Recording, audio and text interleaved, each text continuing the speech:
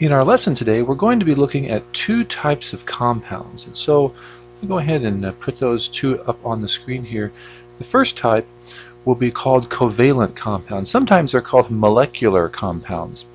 And these are formed by combining two nonmetals in a covalent bond. And so the key here will be two nonmetals and of course covalent bonds. So in the last lecture we learned that covalent bonds are formed by two nonmetals being joined together, sharing electrons.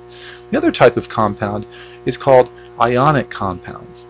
And as you can guess, these are formed from an ionic bond. And so I'm going to underline that. That's a key part of this.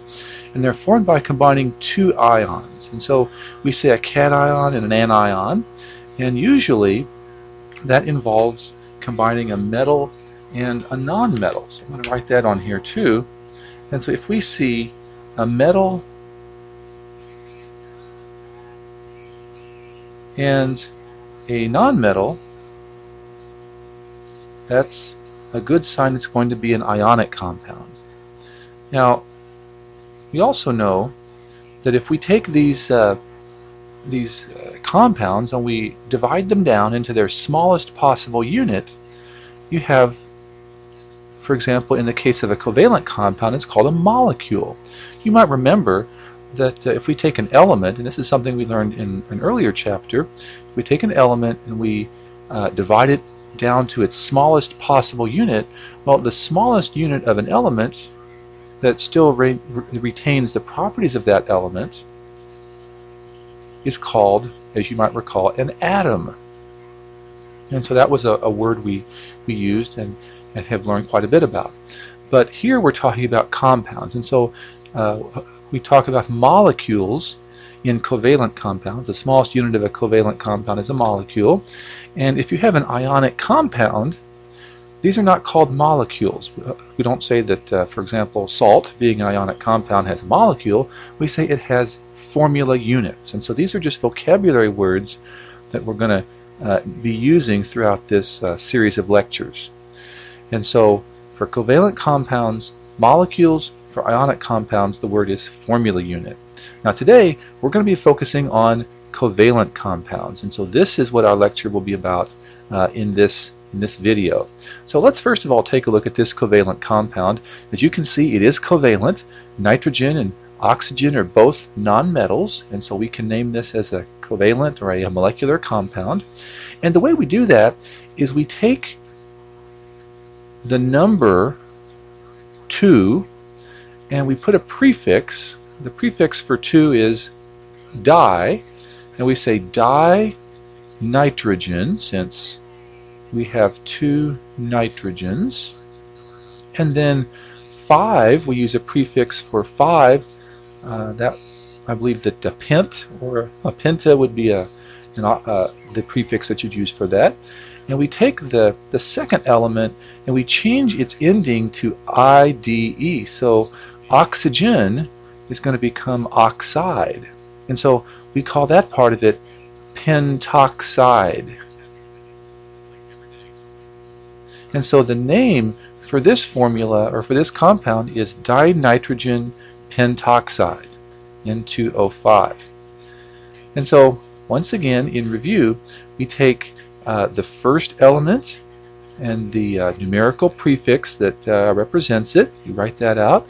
And then for the second element, we do the same thing, except we change its ending to IDE. So for example, fluorine would become fluoride. You've possibly heard of that ion before. How about nitrogen? Well, if it's the second element, we would change it to nitride. If it were sulfur, we would change it to sulfide if it were the second element in a covalent compound, and so forth. Now, you might be wondering, what are the prefixes? We know that 2 is di and 5 is pent. Well, here are the prefixes for 1 through 10. You've probably heard of most of these, although a few of them might be new to you.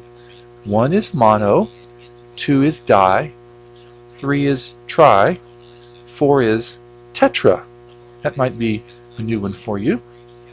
5 is penta, 6 is hexa, 7 is hepta, 8 is octa, as in an octagon. You've heard of that before. 9 is nona, and 10 is deca. And so those are the numerical prefixes for writing the names of covalent compounds. Well, let's try a few examples here today. The first one we have is P4O6. And so we take the 4, and what's the prefix for 4? Hopefully you remember that it is tetra. So that would be tetra, and P is the symbol for phosphorus.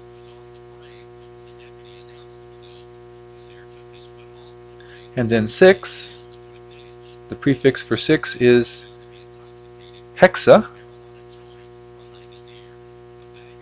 And then O is oxygen, but remember the second element, we always change its ending to IDE, so it becomes oxide.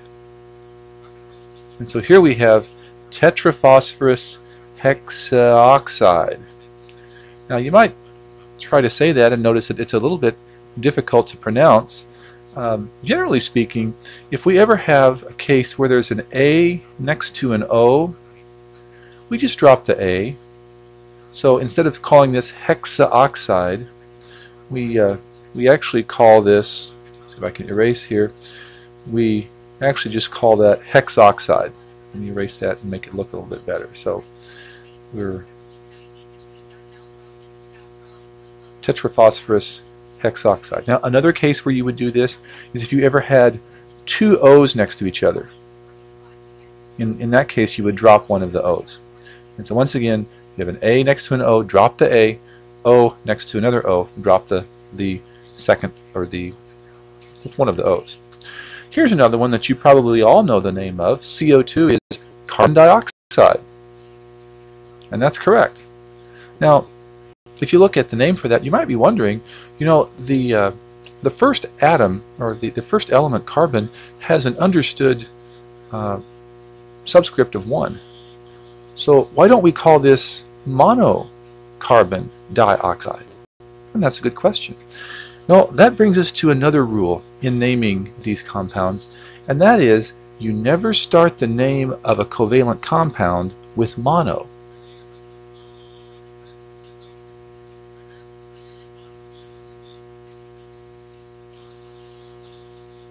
Never start the name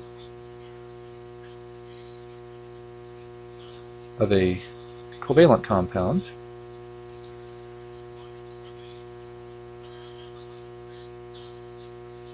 with that prefix mono.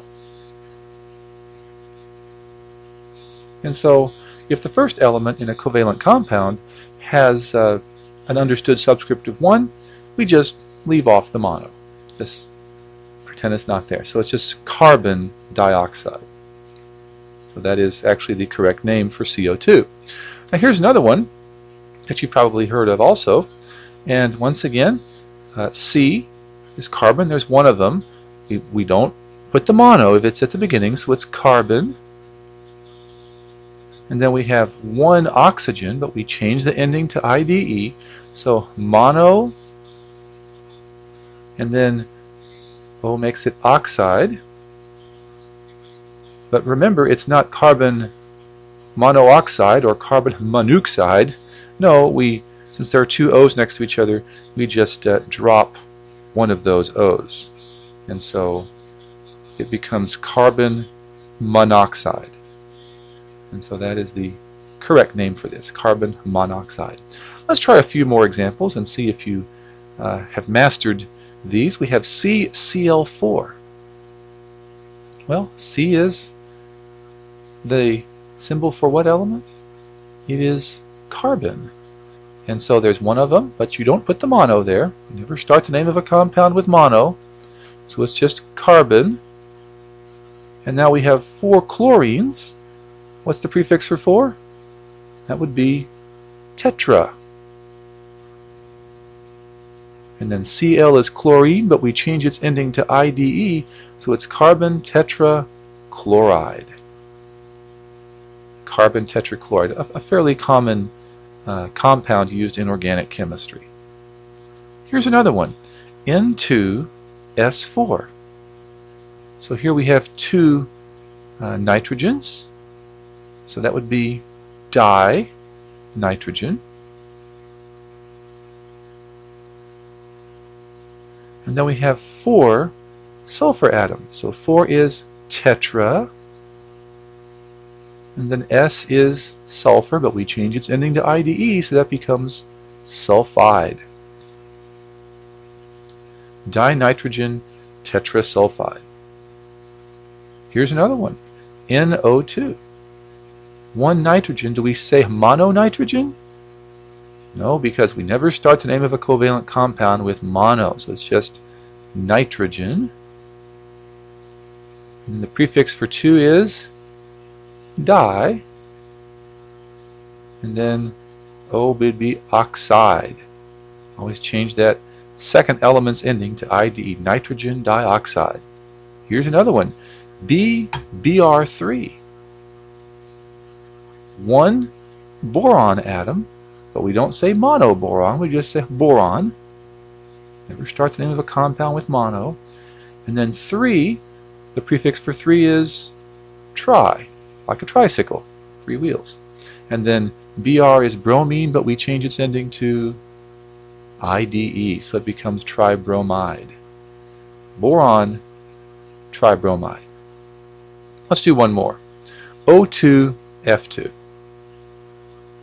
Well, we have 2 oxygens, so that becomes is it dioxide? No, we only changed the ending of the second or the last element to IDE, so it's dioxygen. And then 2 F's would be difluoride. Dioxygen difluoride. So hopefully you see that it's fairly simple to write the names of these covalent or molecular compounds, as long as you know those numerical prefixes and remember the simple rules there for changing the ending of the last element to IDE.